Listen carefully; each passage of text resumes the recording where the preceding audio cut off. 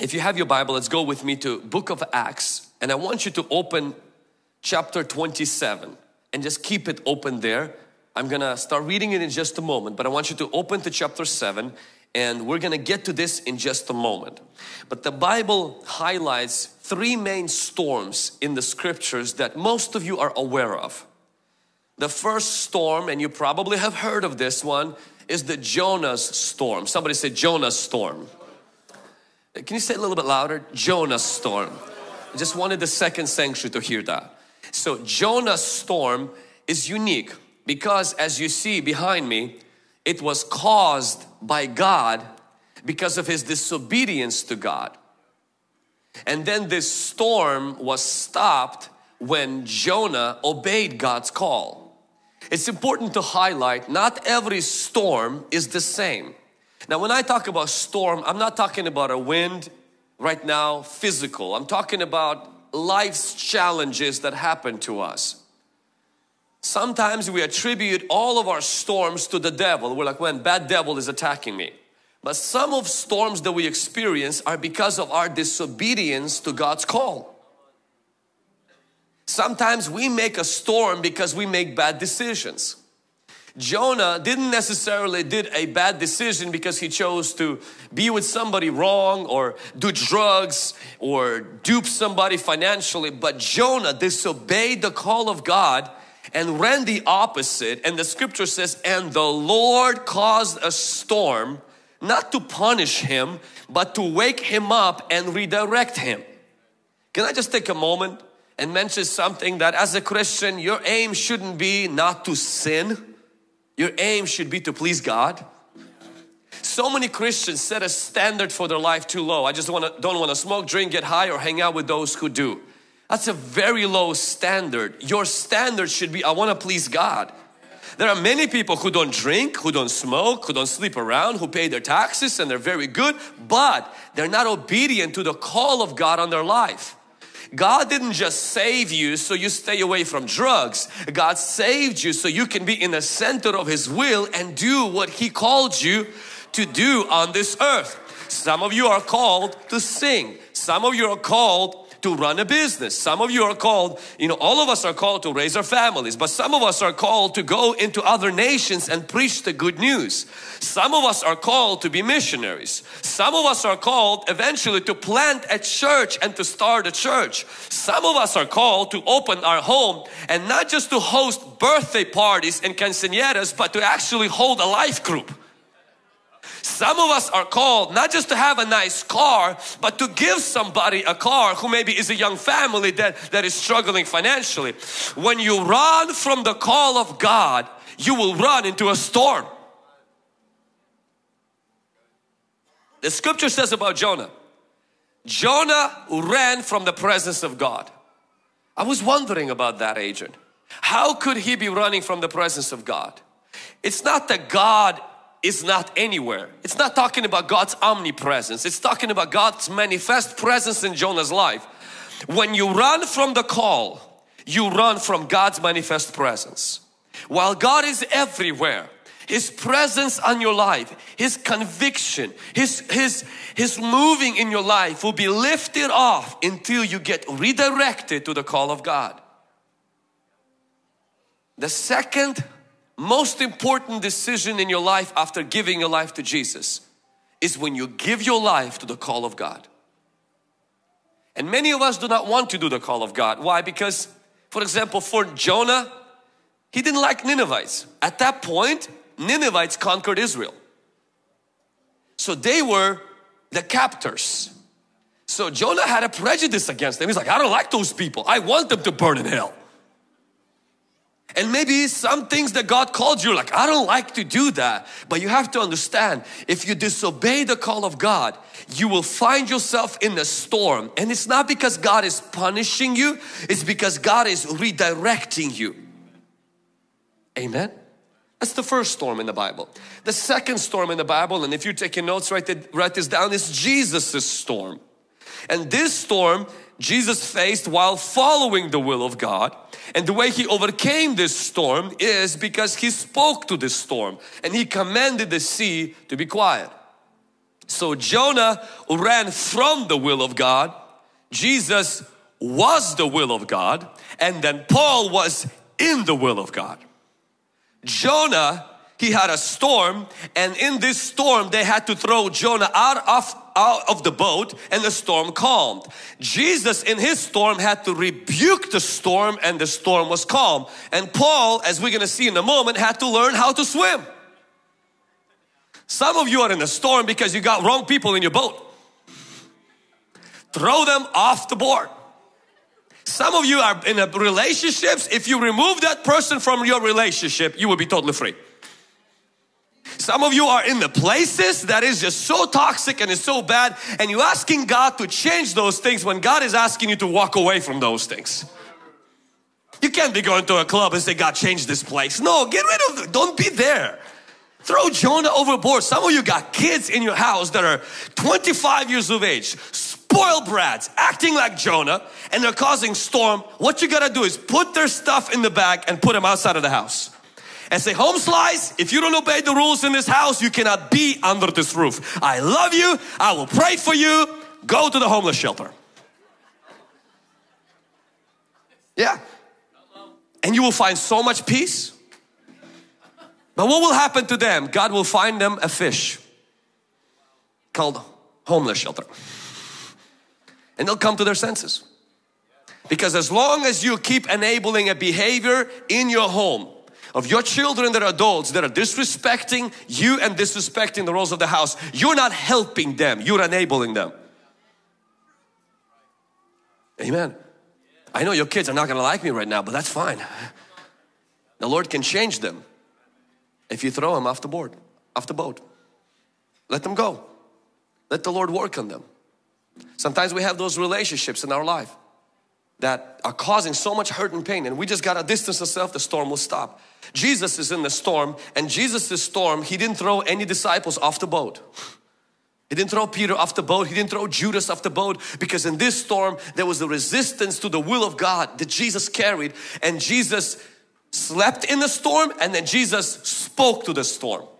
And see, that's exactly what sometimes we have to do when you are in the will of God. We're not talking about if you're not in the will of God. If you're not in the will of God, there are things we need to remove, and sometimes we need to redirect our life and repent. When you are in the will of God and you experience resistance that is demonic, you experience resistance that is just coming from the enemy, fear comes in, doubt comes in, what you got to learn to do is what the Lord Jesus Christ did. He slept in the storm and then He spoke to the storm.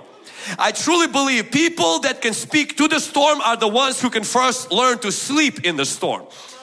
As a Christian, you have power of God in your mouth. Power of life and death is in your tongue. You can speak to the mountain. You can speak to your emotions. You can speak to even to the atmosphere in your home, and you can rebuke the enemy. Jesus did that, and so can you.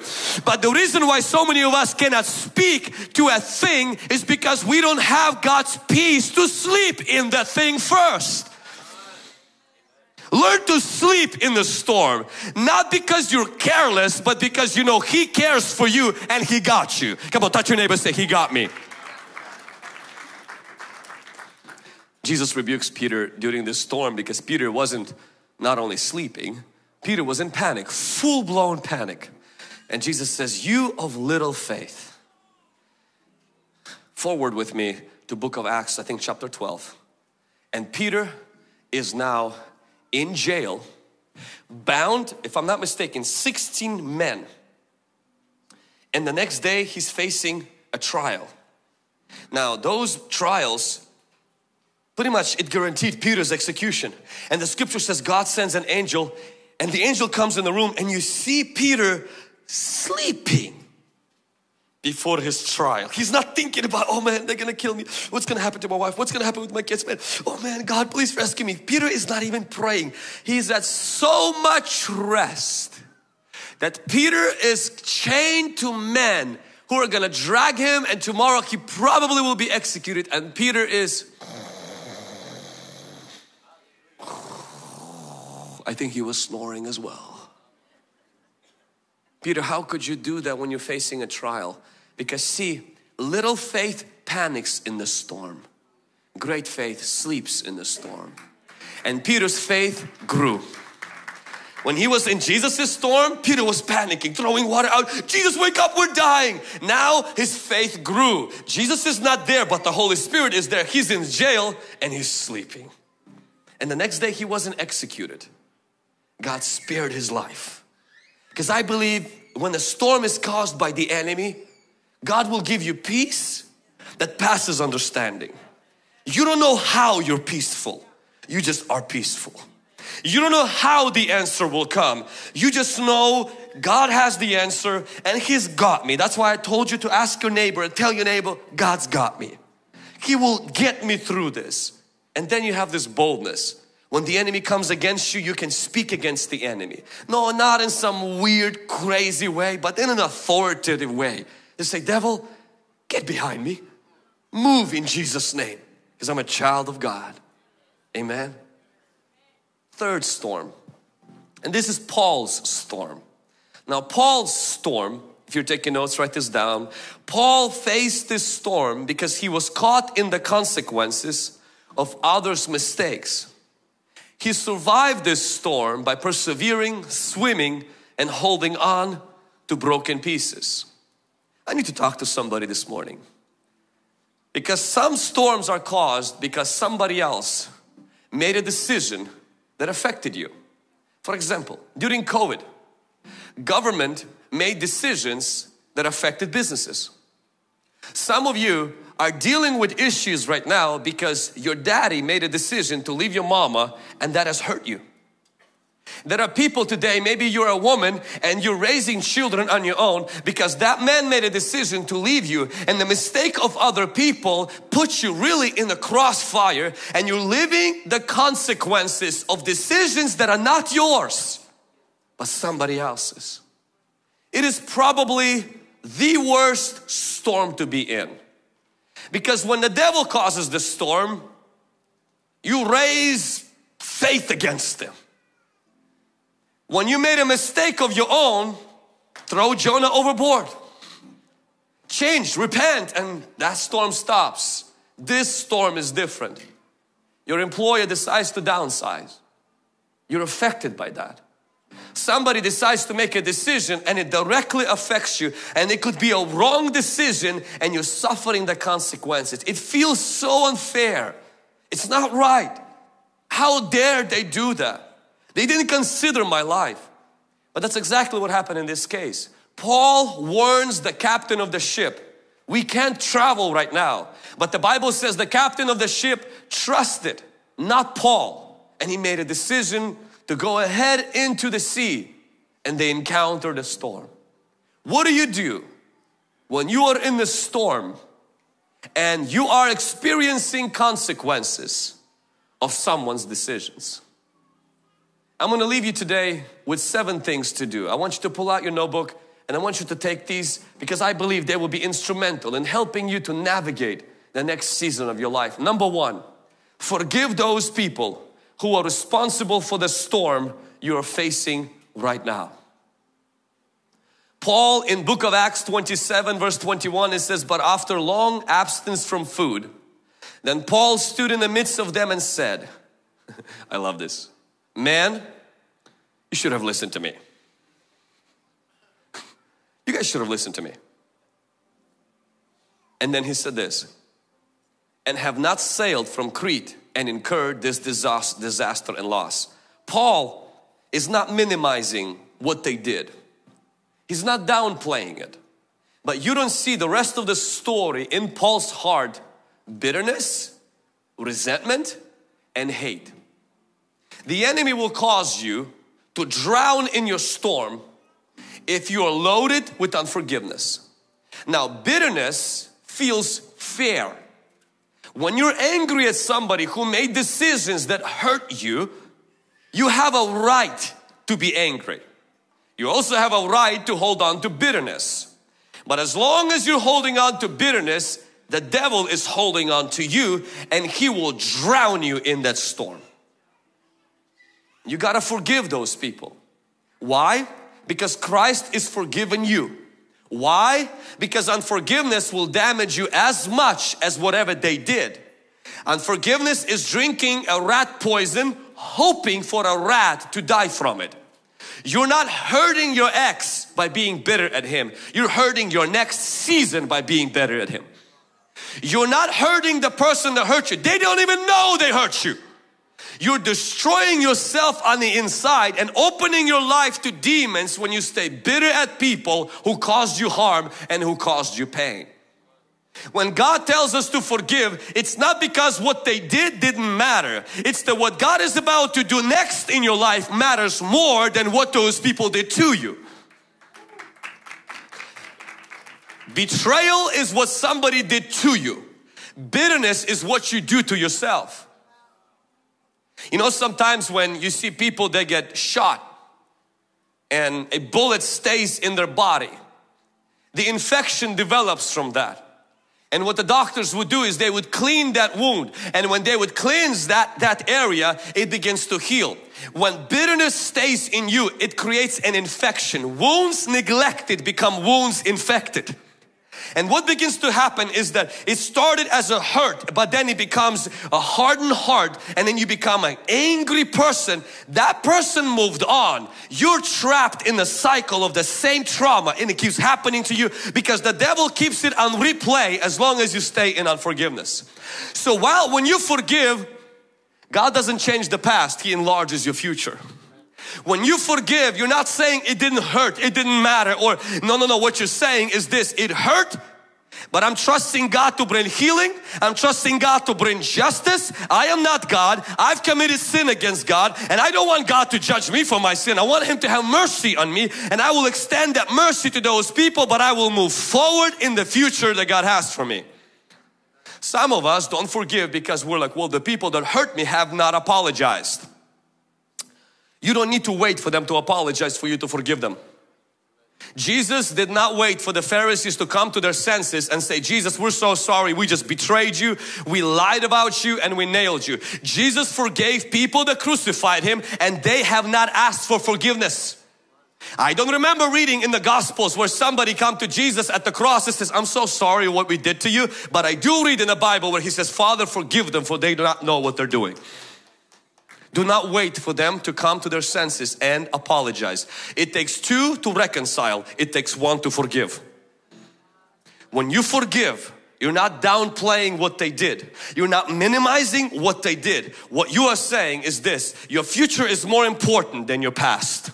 What you are saying is God's promise is more important than your hurt feelings. And you're trusting God with your hurt, asking Him to heal you, and you're opening yourself to the future that He has for you. How to survive a storm somebody put you in. Forgive those people who caused that storm for you. Number two, the storm might destroy your ship. Don't let it sink your faith. Book of Acts 27 verse 22, it says, but now I urge you to take heart, for while there is no loss of life among you, but only of the ship. Please understand, the enemy is not after your ship. He wants to wreck your faith. The greatest loss is not when you lose your ship, it's when you lose your faith. Jesus looked at Peter, and He knew Peter's about to go through some pretty trying times, and He said in Luke chapter 22 verse 32, He says, but I've prayed for you that your faith will not fail. Paul tells Timothy, 1 Timothy chapter 1 verse 19, having faith and a good conscience, which some have rejected concerning the faith, have suffered shipwreck. If you lost your ship, a ship can be a business. A ship can be a person in your life that was such a big blessing. It could be your husband, it could be your wife. And maybe you lost because they died, or maybe you lost them because they walked away. Perhaps you lost an opportunity. Maybe you lost a job. And today you are looking at your life. I want you to know the enemy is not after your ship. He's after your faith. He wants you to lose your faith when you lose your ship. That's why as Christians we should never be too attached to the things in this world that we will lose either by death or by a storm. All of us are gonna lose things. When you die, you're gonna lose everything at once. But life on this earth is really losing things Gaining them and losing them, gaining them and losing them. And then at the end of our life, we're gonna lose everything. That's why our attachment and addiction should be to Jesus, who will stay with us forever. Not to the ship, not even to the friendships, not to our job, not to our business, and not even to our ministry. Because these things are here today and they may not be here tomorrow. But Jesus Christ is yesterday, today, and forever the same. If you lose your ship, don't lose your faith. Come on, somebody. Don't lose your faith. I meet people sometimes who say, Vlad, when my mom died, I lost my faith. And I want to say respectfully, you didn't have any faith. Why? Real faith is not in healing, it's in God. The Bible says trials of life are like fire and faith is like gold. Have you seen fire destroy gold? Fire purifies gold. But have you seen fire destroy napkins? When someone comes to me and says, Vlad, my faith was destroyed because God didn't answer that prayer, I want to say respectfully, what you had was faith in faith. What you had was faith in you. What you had was faith for an answer. But faith in God, where He died for me, loves me, is coming back to restore everything. That faith that Bible talks about does not get destroyed when your prayers do not get answered. Why? Because that faith isn't built on that. It's an anchor. It gives you grounding. It gives you stability. That faith cannot be destroyed when somebody walks out of your life. It cannot be destroyed when somebody gossips about you. Why? Because that faith is gold, and gold is purified by fire, not destroyed by fire. And God allowed that faith to be destroyed because He knew it. You didn't have gold, you had paper. And God isn't over there saying, ha, you didn't have faith. He says, no, finally you realize, now come and let's get you real faith. Job's wife tells Job, curse God and die. Why? Because look, nothing good is happening. But see, Job's faith was not in the ship. See, my faith is not in the ship. My faith is in the one who walks on water. My faith is the one who controls the storm. My faith is the one who rules the heaven and the earth. My faith is in the one who died on the cross. Paul says, I knew in whom I have believed. Speaking so much faster that my body isn't catching up. Job said, my Redeemer lives. I know He lives. He had faith in God, not faith in faith. You know, I prayed for God to heal my eyes, the cosmetic part. I can see good. Out of 4 siblings and both parents, I don't have glasses and I could see really good, but I just wanted to improve my image. God didn't answer that. If my faith would have been built in God changing how skin is stretched over my skeleton, I should have walked away from Christian faith.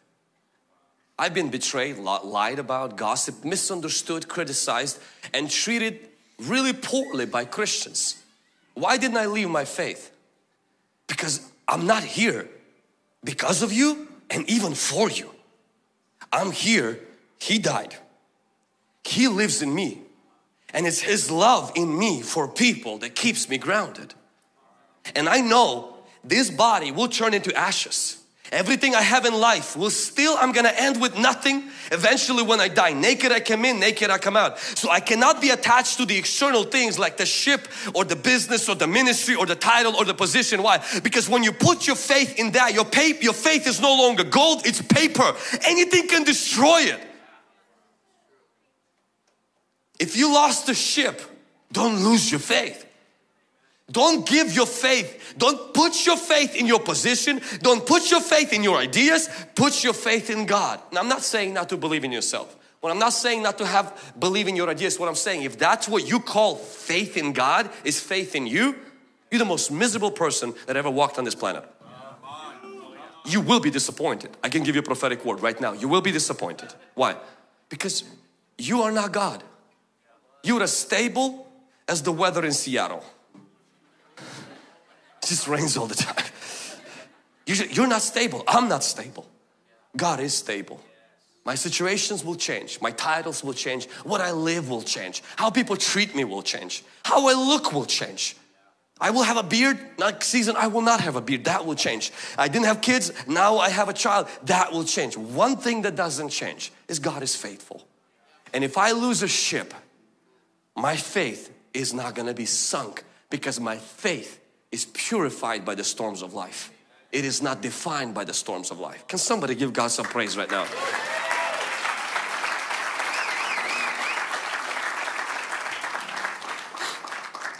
Write this down. Number 3, storms don't mean God is absent. Just like clouds don't mean the sun is gone. Acts chapter 27 verse 23. And Paul continues his discourse. He says, "For there stood by me this night an angel of the Lord, to whom I belong and whom I serve, saying, do not be afraid, Paul. You must be brought before Caesar. And indeed God has granted you all who sail with you." I want you to see that God was with Paul. The angel of the Lord comes at night and says, "I am with you, Paul, and don't be afraid. I will gift every person on the ship." Yet God doesn't save the ship. And sometimes this is where we trip up. We're like, "Well, Lord, if you are with me, you will save my business. Well, Lord, if you are with me, you will save this marriage." Please understand, God does promise to save your soul, but not always your ship. Don't get hung up on the fact that you're holding on to your ship when God is saying, "I'm here, don't be afraid, I'm gonna save you." You're like, "No, God, but what about the ship?" And God says, "Well, unfortunately, the ship is not gonna make it." You're gonna make it. The ship ain't gonna make it. But I do have a better ship for you. The Bible says that there was a better ship that came out. After that, they take him to Rome. And he says to Paul, "Because I'm with you, you will stand in front of Caesar." Sorry guys. Because I'm with you, you will stand where you're supposed to stand. Just want to encourage somebody here. The storm will delay where God is taking you, but it will never cancel it. If God gave you a promise that He is going to bless that business, and now maybe you're in a place where you don't even have a job, you're like, "But what about the promise that God has given you?"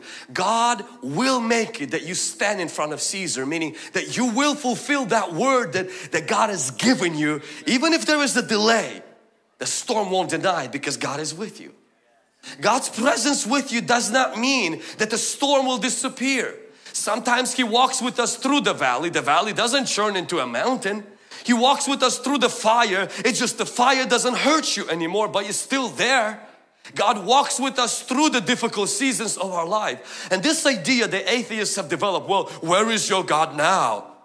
Well, if God is really real, you should have not went through this. Why are you going through that?" Well, my Savior has scars in His hands. What about your God? Who is your God that you trust? My God, He became like me and took my sin and died for me and walks with me and leads me out of my situation and says He'll never leave me and He'll never forsake me. That is the God I serve. Who is your God? Oh, excuse me, you're talking to the universe?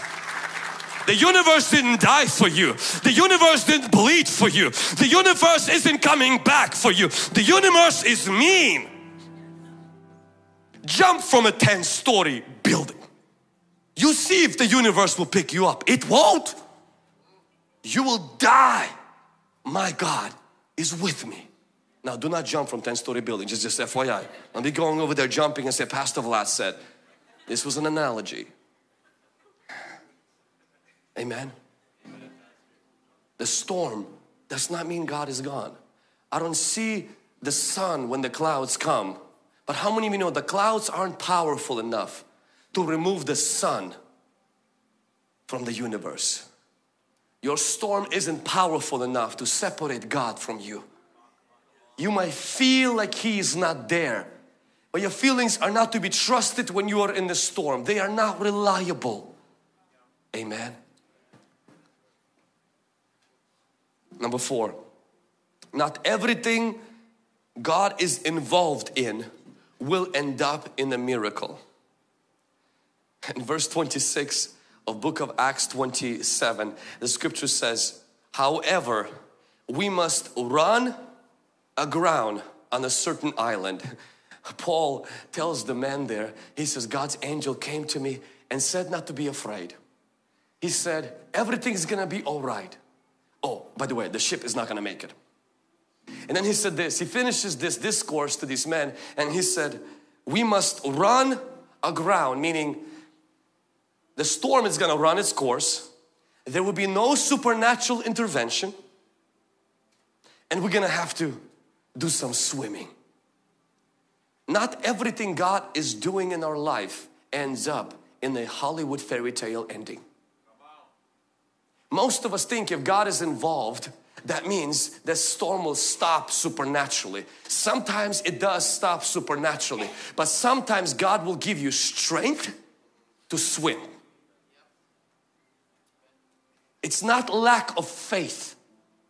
It's not, oh, but God just doesn't seem to be involved. The Bible nowhere in here says that God came to Paul and said, Paul, if you could have had better faith, you would have prevented this calamity. God didn't say that. God said, I am with you and don't be afraid. Don't be surprised if there will be things God supernaturally delivers you from, and there will be things God will deliver you through. And you will walk through them. You will walk through chemo. You'll walk through that thing the doctors will offer you, and you will still receive the result. It won't be supernatural miracle. But you will look back at your life and you said, had it not been for God all the way long, I would have not made it. Things don't have to be always supernatural for God to be involved in them. And we have to learn to appreciate the goodness of God and rely on His strength, even if there is no big supernatural intervention. There was no supernatural intervention here. The storm ran its course. It crashed the ship. Paul landed on that, learned to swim, held on to broken pieces, got to the shore. You don't see any big supernatural story, yet in all of that process, God was with Paul. Just because God is with you, that doesn't mean every situation will have angels floating there. Gold dust coming from heaven. You hear angels singing in the room all the time. When God is with you, it doesn't mean the dollars will always be at the front of your house and every single sickness supernaturally always ends up in a miracle. Sometimes God delivers us from a storm, and sometimes He chooses to deliver us through a storm. He's still our deliverer. Let's give the Lord a clap offering.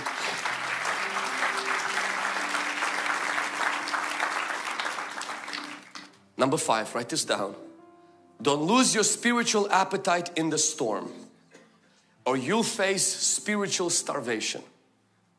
So the Bible says right after that, verse 43, but the centurion wanted to save Paul. If you could lower the microphone a little bit.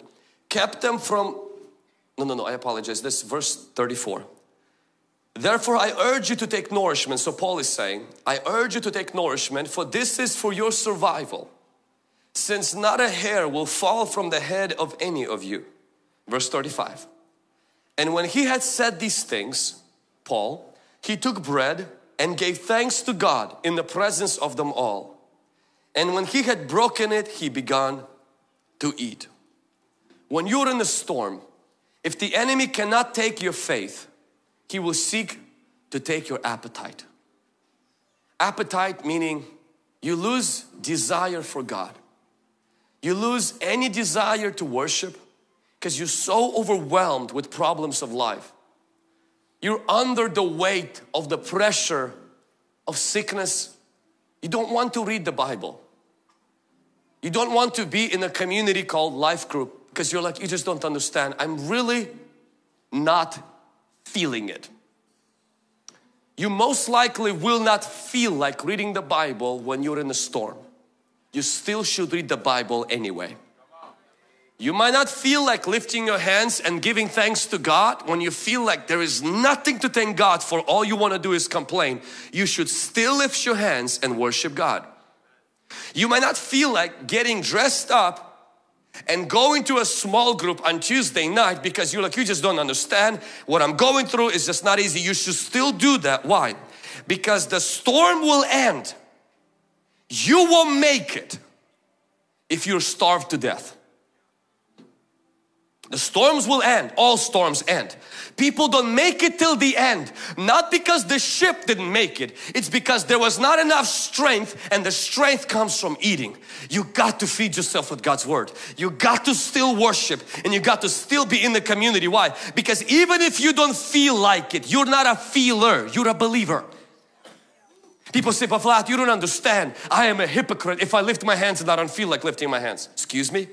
You are a spirit, and your spirit wants to lift his hands and worship God. Your flesh does not want. So are you a hypocrite when you're doing what your spirit wants, or are you a hypocrite when you're doing what your flesh does? Because the flesh has been crucified with Jesus on the cross. So you are not a hypocrite when you're not doing what your flesh wants. You are a hypocrite when you are doing what your flesh wants. I'm not a hypocrite when I'm reading my Bible and my flesh does not want to read the Bible. No, I'm a real Christian. It's just my flesh right now is having a bad mood and does not want to read the Bible. But I'm going to finish reading that Bible. Why? Because that is the right thing. Because I believe in feeding my spirit, man. Feed yourself. And this is what I've known about reading the Bible. Desire for reading the Bible comes from reading the Bible. Desire to pray comes from prayer. I don't have a desire to pray. Do you know how to get it? Start praying. I don't have a desire to read the Word. It's boring. So is your phone if you don't turn it on. It's pretty dark. Your phone is pretty dark, by the way. Turn it on and open an app, and you'll see yourself 3 hours later immersed in that. Open the Word, turn on your spirit, begin to consume it, and the breath of God that's in the Word of God will begin to pull you in, and you will see yourself being nourished.